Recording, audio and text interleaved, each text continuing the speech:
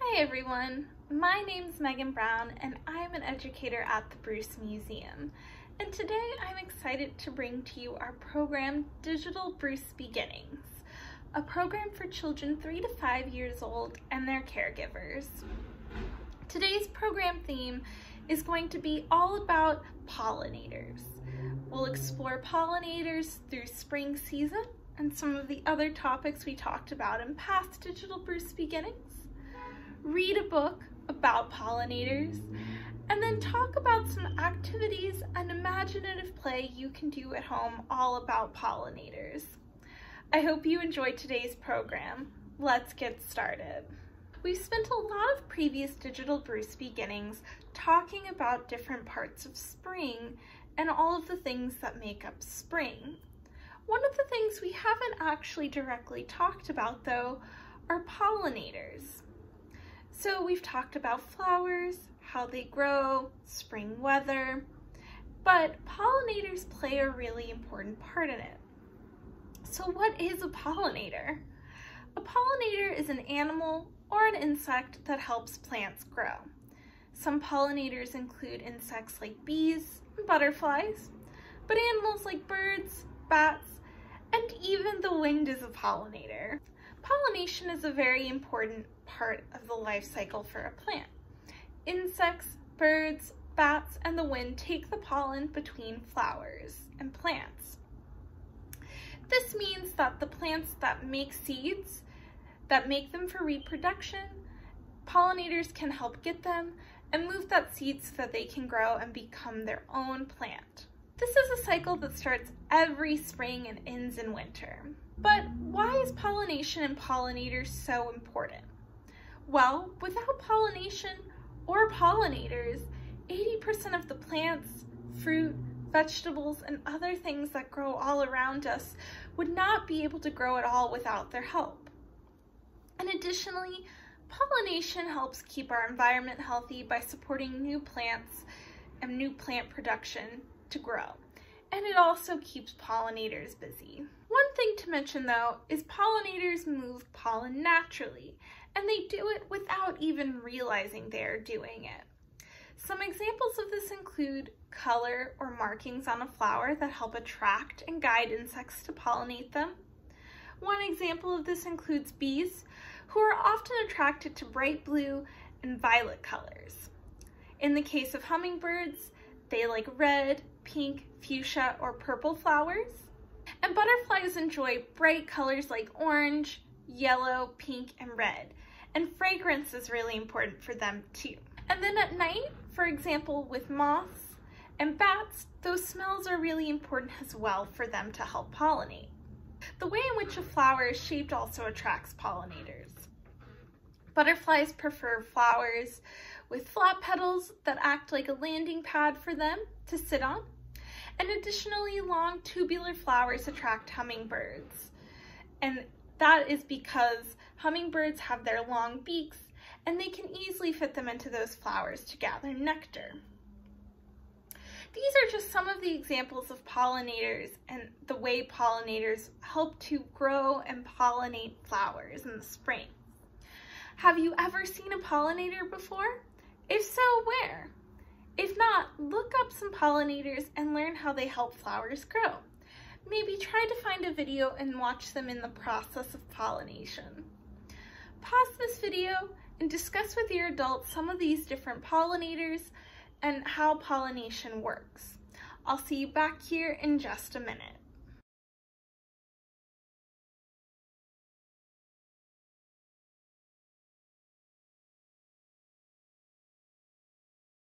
Now that we've had some time to closely learn and explore pollinators, I thought it would be nice to read a book about some pollinators. And today we're going to read The Flowers Are Calling by Rita Gray and Kenard Pak.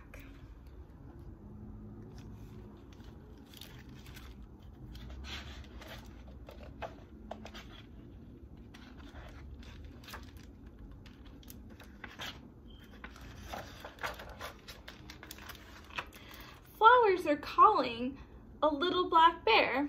No, not a bear. He does not care.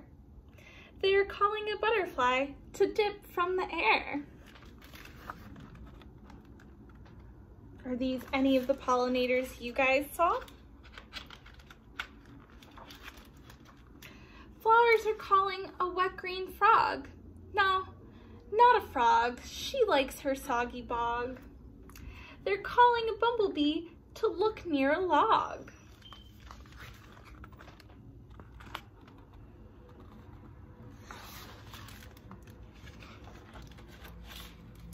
Flowers are calling a porcupine. No, not a porcupine. She wouldn't take the time. They're calling a hummingbird to sit at their vine.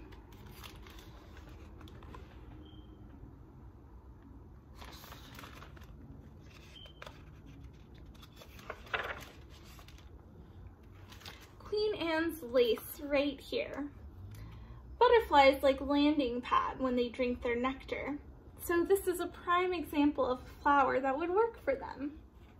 But then we have monkshood, and bumblebees like this because they are hefty enough to push deep inside the flower where the nectar is stored. And then we have trumpet honeysuckle, which hummingbirds use their long tongues to reach the nectar hidden deep in the tubular flower as they hover and drink. These are just some of the flowers that we discussed earlier that these pollinators really like. Flowers are calling a loud blue jay. No, not a jay. He wouldn't stay. They're calling a honeybee to fly their way.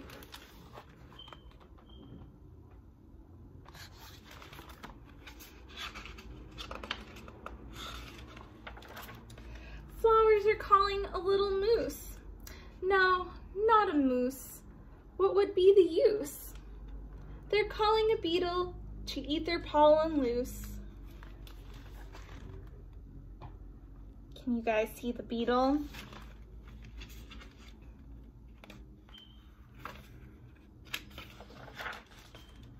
Flowers are calling a rabbit to stop. No, not a rabbit. It's not their habit to call a rabbit. He might grab it. They're calling a bee fly to visit their spot.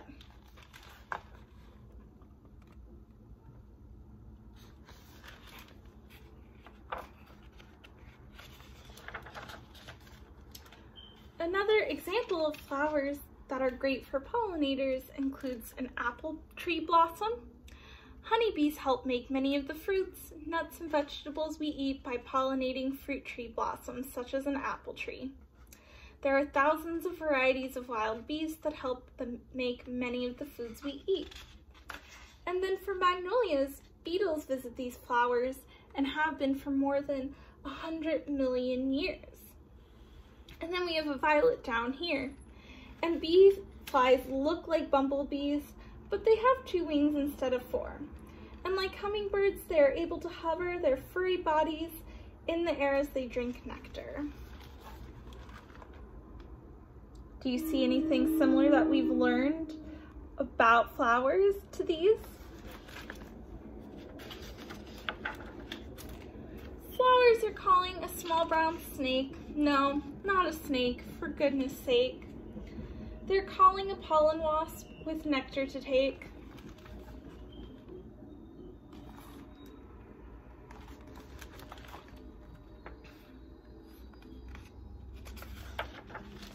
Flowers are calling a fat raccoon. No, not a raccoon.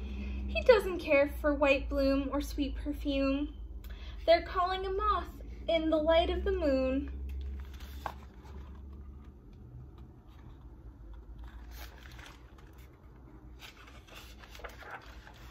Flowers are calling a desert deer. No, not a deer. He can't even get near. They're calling a nectar bat to flap over here.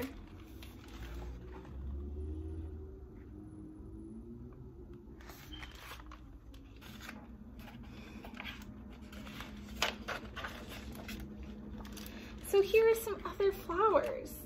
There's a blowout beard tongue, and pollen wasps, like bees, make loaves of nectar and pollen to feed their young from those flowers.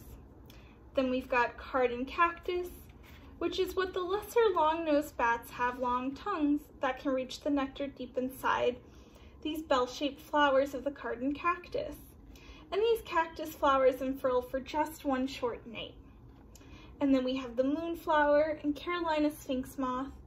And sphinx moths are expert flyers with long tongues like the garden cactus that blooms by the moonlight and opens for just one night. And depends on the nighttime visits of moth for the population. Some of these flowers wouldn't exist with these pollinators. Isn't that important? Flowers are calling a busy wren. No, not a wren. He's already seen them. They're calling some children to look again.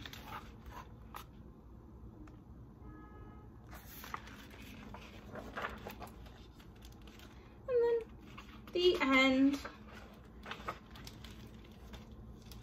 Wow, what a fun book that showed us all different pollinators, but some of the flowers as well that they explore and help keep around.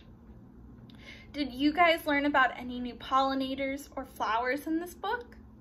Pause this video and discuss with your adult any of the new things you learned about pollinators or plants and flowers. I'll see you back here in just a minute.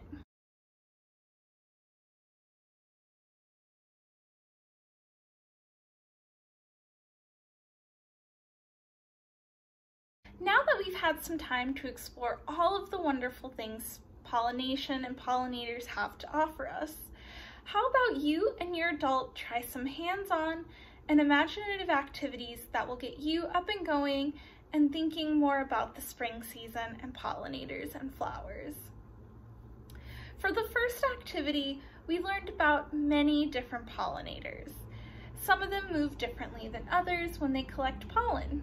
So I thought it would be fun to pretend to move like a pollinator. Maybe you have a really long beak, like a hummingbird. Maybe you fly and land gracefully on a flower like a butterfly. Move and pretend like some of those pollinators moving pollen. It could be fun. Another activity you could do that gets you outdoors and exploring is on a nice spring day, go out with your adult and play I Spy and see if you can find any pollinators in your backyard or local park. Take turns looking for them. And maybe afterwards, do some more research about those local pollinators around you. Thank you guys so much for joining us today for Digital Bruce Beginnings. If you would like to share anything you've made after watching this program, with the permission of your adult and using the hashtag #BruceMuseum, share that to social media. We'd love to see it. For more digital programs from the Bruce Museum, please make sure to visit www.brucemuseum.org. Thank you so much for joining us, and bye, friends!